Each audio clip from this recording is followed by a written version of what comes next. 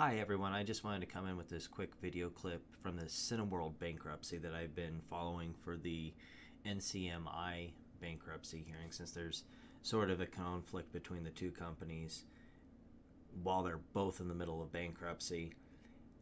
But that's kind of a separate issue. What I'm really wanting to talk about though is that in the Cineworld bankruptcy there is a person who sent a letter to the judge trying to get a shareholder committee formed for the shareholders, and I wanted to show this clip. It's not very long, I think like 11 or 12 minutes. I wanted to show it because I want people to know the inherent risks of being in a company that is in bankruptcy or about to go into bankruptcy, and the very real likelihood that once it reaches that point, you're done. And that unless you're lucky enough to be in one of the few companies like a Hertz where they come out of this situation and shareholders are mostly fine, that's just not usually the case. So I'm going to go ahead and post this clip for you guys. And that's just what this video is. If that's not your thing, cool. But I just kind of wanted to give some insight to the bankruptcy proceedings for shareholders, especially retail shareholders who aren't as familiar with these kinds of proceedings. And for a status conference from a shareholder, let me get my computer back on. And I failed to call it. My case manager reminded me. This is Mr. Kamal's letter. Mr. Kamal, if you will press 5* one time on your phone, please. All right. Mr. Kamal, good afternoon. Mr. Kamal, are you able to hear me? Mr. Kamal, do we have you on the phone at this point?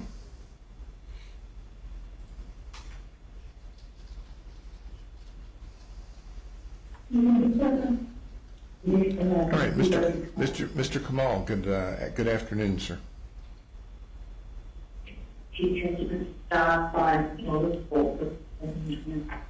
Are you able to hear me? Mr. Kamal,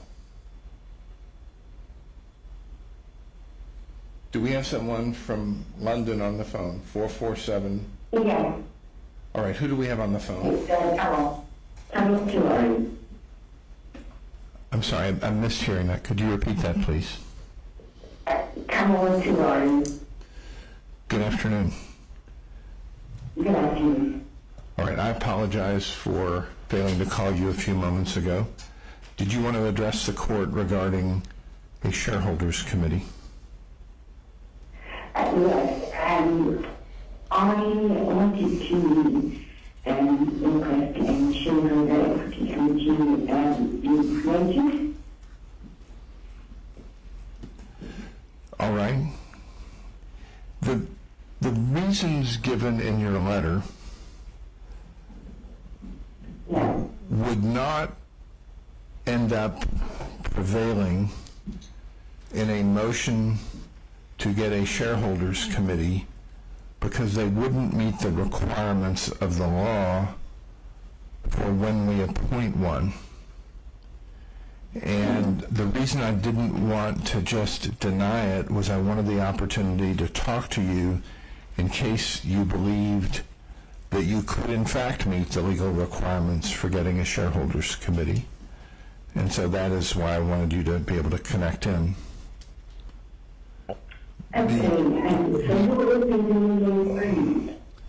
I'm sorry, I didn't understand that.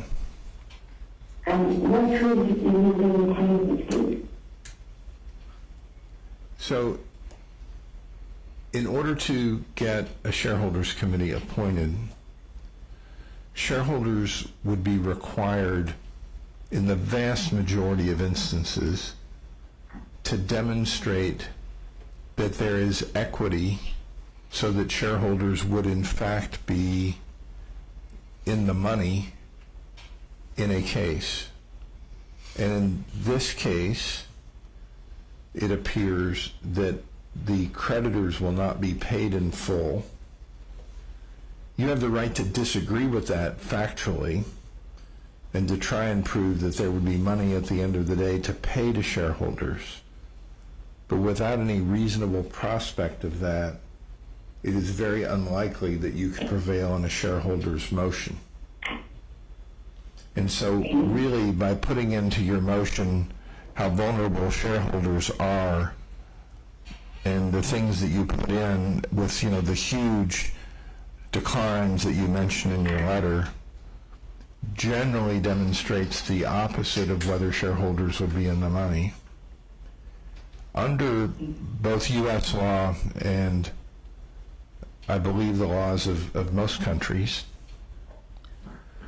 creditors have to be paid before equity owners can be paid. And so unless there is enough value in Cineworld to pay creditors in full, it's almost impossible to imagine why shareholders should get paid, because you bought the high-risk security as you identify in your letter. So I wanted to tell you that, and I wanted to tell it to you directly.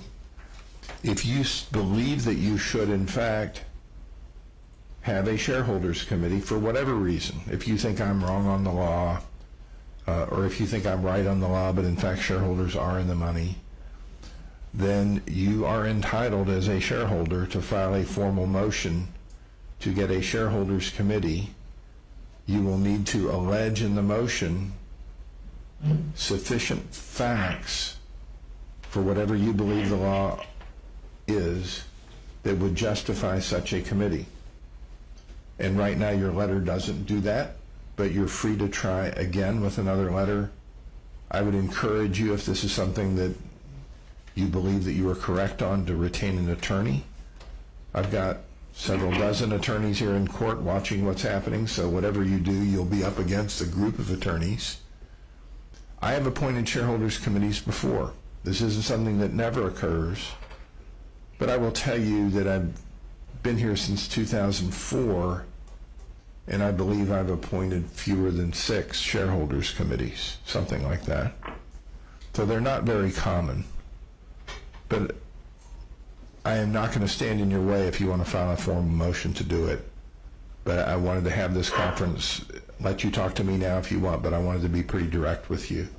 Is there anything you would like to add or say at this point? I would trust your word. I'm sorry, tell me again? I would go by your word. Go by your word. All right. Well, I appreciate your doing that. If you change your mind and you want to file a formal motion, please feel free to do so. And again, I apologize that I failed to call you earlier. That was simply my oversight. Okay, thank you for your time. Thank you very much. Thank you for dialing in. We are now in recess. Is it thank you, guys? No, that is it. Thank you.